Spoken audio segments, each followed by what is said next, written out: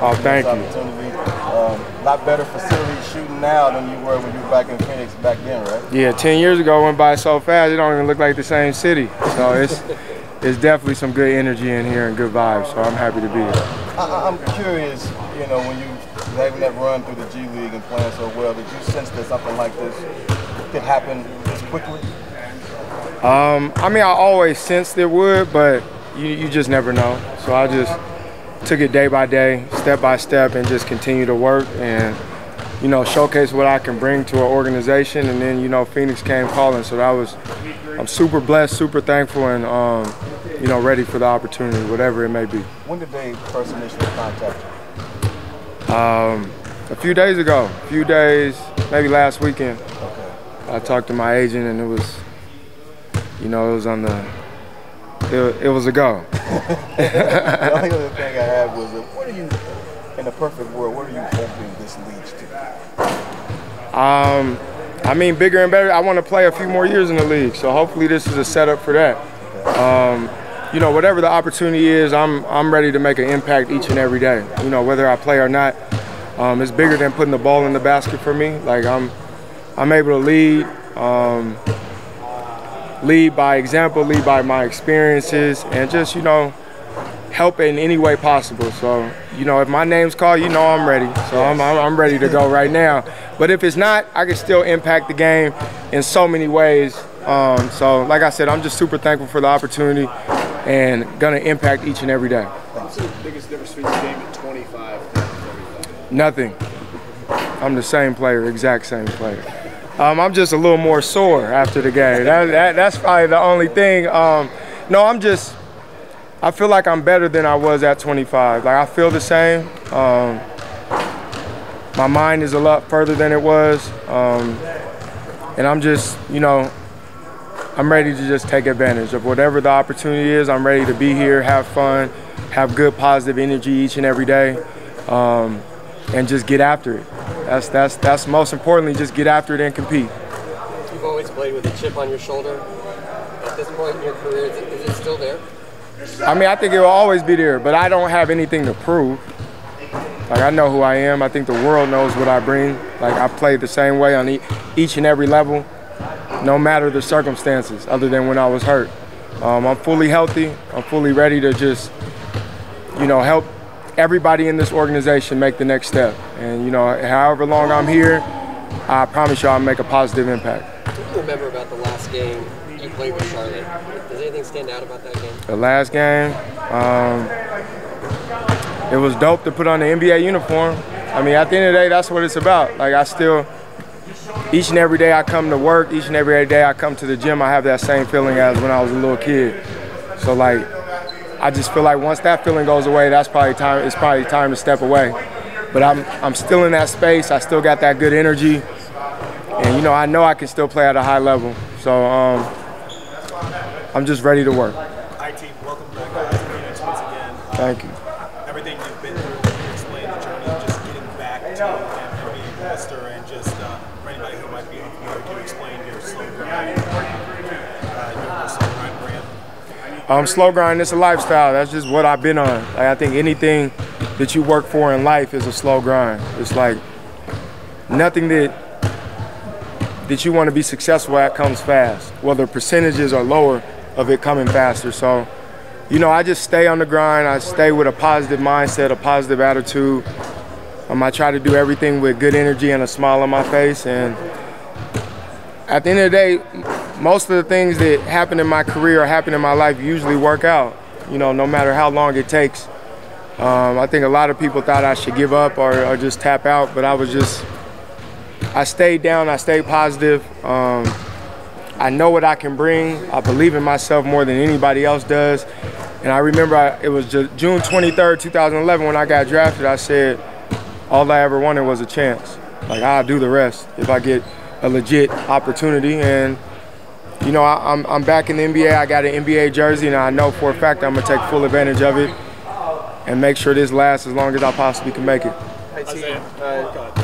You'd mentioned your journey to this point, and you've had a great career. Obviously, you don't have anything to prove, like you said. So, what's pushing you at this point? You know, what is it that makes you still want to be here and still do this? You know, after everything you've done? The love for the game.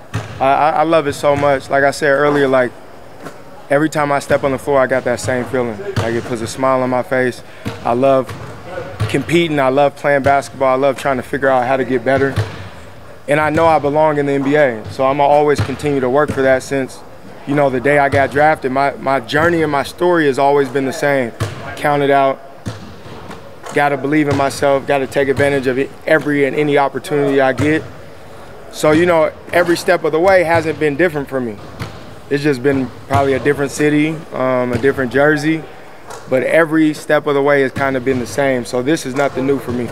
Like, my back isn't against the wall. This is an opportunity to show the world that what I'm about and the impact I can make each and every day. I think that's the biggest thing for sure. Isaiah, my name is Kellen. Nice to meet you. Welcome Nice back to to meet the Valley. you. How important was it for you with the professional basketball opportunities you had to keep it to this one singular one in the NBA in mind? It was very important. Like I've gotten overseas offers. That just wasn't my goal. Like since I was a young boy, my goal was always to play in the NBA and to have a great career. Nothing against overseas or any other opportunity that was, you know, presented to me, but I know my worth. I know what I'm about. I know how good I am. I know the impact I can make. And once I've, you know, got the success I got in the NBA, it's like there's no other feeling. I don't want to chase anything else. Like being on the NBA roster is everything I want to chase, and it's my ultimate and only goal. I know Jay Gaspar is still here. Are there any other familiar faces that you've seen from 10 years ago? My guy right here. There might be 2 or 3 people that I've seen, you know, that's still here from when I signed back in 2014. But, you know, it's great to see everybody. You know, obviously I know most of the guys. It's great to see the guys that are still here.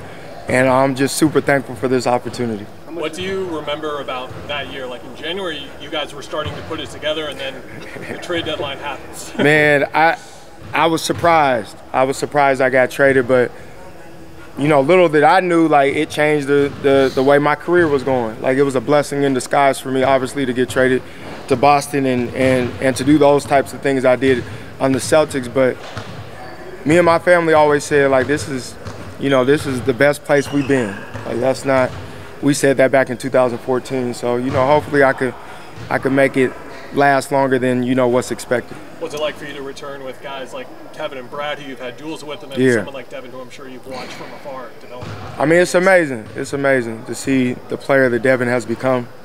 Shoot, I was on Boston when he had 70. I think it was 70. So you knew what he was capable of doing. KD is self-explanatory. I got to work with him this morning. It's an honor to be able to, you know, be on the same team as somebody like that. And then Bradley Beal I played with him half a year in Washington. So that's one of my good friends and somebody that, you know, that has always been in my corner.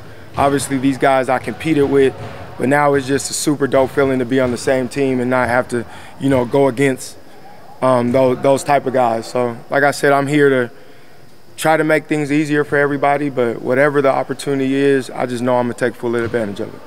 One of your former coaches, Frank Vogel, is obviously the head coach. And yeah. He was there during your second stint with the Lakers. Yeah. Have you guys talked at all, or about what your role might be, or what some goals he might have in mind for you? A little bit, but he just said stay ready. And you know, I said with a smile on my face, I'm always ready. Like I said, whether my name's called or not, I'm making an impact right when the game starts. I'm making an impact when I got here, like when I signed today. It's all about making a positive impact each and every day. Obviously, the goal for this team is to win a championship. So, if I can be a little piece of that, if I could be a positive piece in that makeup, I've done my job. You're dunking again, aren't you? Yeah, I could dunk. It just takes a lot of energy, but I can get up there and do it. I have to ask you, when did you know? When did your body tell you that you could, that you're ready to make a push to get back? Look, so my body told me I had surgery in 2020, which changed my whole life. Changed the way it changed the way I was living. Like I wasn't in pain no more on a day-to-day basis. So I would tell you probably 10 to 11 months after I had surgery, I felt like myself. I felt like my legs were strong again. I had that pop that I'm used to having. And like, you know, I answered this question earlier. like, I'm not delusional. I know I'm 35, but I don't feel 35. Like, I feel like I did when, you know, I was doing numbers against everybody. So, you know, and I know I keep saying it, but whatever opportunity I get, I'm going to just showcase that I'm a positive impact each and every day. In Boston, you were king of the fourth. Yeah. And so all that whole Game of Thrones imagery and such on the line, but obviously the Suns have their fourth quarter issues. What do you see that could basically help from you in that way with the fourth quarter? I mean, if they do put me in the fourth quarter, it's the same thing. But most importantly is, you know, I've been watching the last few weeks. I'm a big basketball fan. Obviously, this team is special to watch. But my job would be to just, you know, make plays, make the right play, limit our turnovers, since that's been something that's been, you know, something big for this team. And I feel like I can do a really good job of setting those three guys up, of making things easier. At the end of the day, if I do play, you got to honor who I am on the court. So I think most importantly, it gives those guys, the big three, the main guys, more space to be able to be aggressive, to be able to see more one-on-one coverage. But, you know, whatever it is, if they call me in the fourth quarter, I'll be ready to make some plays, put the balls in the basket. If they don't, I'll be cheering on the bench and trying to make things easier for the guys that's playing. You know what's crazy is that this game now is better suited for your style than it probably was for sure back in the day. Yeah, like when you can shoot 15 threes a game, it's like that's always works in my favor. But yeah, the game definitely changed since when, you know, I was, you know, at my peak in Boston years ago. It's changed a lot, but you know, I'm little, I'm quick. I think it's molded strictly for guys like myself. Isaiah, a lot of guys, I mean, you know how this game is. When guys get hurt, when they're away from the game for a year or so, at your age, they don't make it back very often. What does it mean to you that you did make it back? It means everything, because it's not about me. Like, it's bigger than me. Like, for the basketball world, it's bigger for me, for people to see somebody been counted out so many times and just keep putting the next foot forward. Keep worrying about what's at stake, the things that I can control. And, you know, there might be somebody else out there that's 34, 35 trying to get back in, and this might be a positive impact for them in their career. And I think at the end of the day, that's really what it's about. Moving the game forward and showing each and everybody that there's no why put limits on somebody when you just continue to showcase that you belong here. Have you had a chance to compare notes with the other Isaiah Thomas at all, who you see around here from time to time? I mean, I talk to Isaiah all the time, so I haven't seen him yet, but when the news broke, he was one of the first guys that said, "Welcome to the family." So, like, he's a big part of my career. He's a big mentor of mine, and somebody I cherish each and every day and I don't take for granted. I am named after a little bit. There's two sides to it, but I'm named after him for sure. Thanks, Isaiah. Last one, Brett. You've joined a lot of teams like later in the season. What have you learned from those opportunities, especially with the Suns trying to make a deep playoff run this year? That they brought me in for a reason. So when somebody gets brought in at this point in the season, it's for a reason to make a positive impact, whether I'm playing or not. Like I said, my job is to be impactful, make things easier for anybody that, you know, I come across. And if my name's called, take advantage of it. You know, I keep saying the same thing, but that's really what it is. Control the things I can control, and that's by being a leader in this locker room, being a voice, being a personality. I mean, that's who I am, so it's nothing that I have to fake. It's all genuine. Thanks, Isaiah. Thanks, Isaiah.